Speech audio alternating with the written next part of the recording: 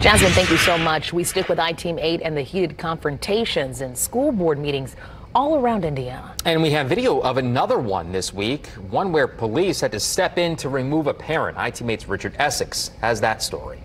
Before the Shenandoah school board meeting even got started on Monday, tempers flared. At least one board member and a group of concerned citizens got into it about the mask mandate. And then once the meeting started, emotions really erupted. Here's a video taken a few minutes before the meeting of the Shenandoah School Board. A group of parents and concerned citizens that had come to the meeting to challenge the mask policy.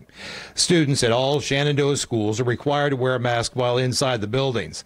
The school board also requires anyone attending their meetings to wear a mask, and within seconds, the shouting started. Several people chose not to comply with the mask mandate, and they were ushered out of the building.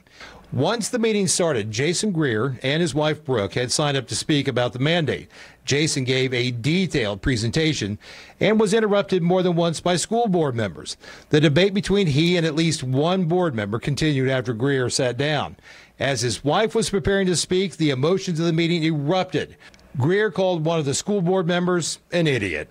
Jason said, "You're not even listening to me. Like, you're not listening to me." And he's like, "I don't have to listen to you. You're not making any sense." So Jason called him an idiot, and then he went ballistic, and he was climbing across the table, cussing at him. Jason Greer was escorted from the meeting while the board member, Alan Troxel, remained.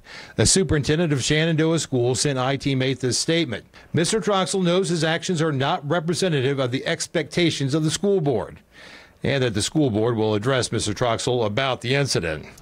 The next Shenandoah School Board meeting is on November 8th, which is a Monday. In Indianapolis, Richard Essex, Wish TV, wishtv.com, and follow us on Facebook.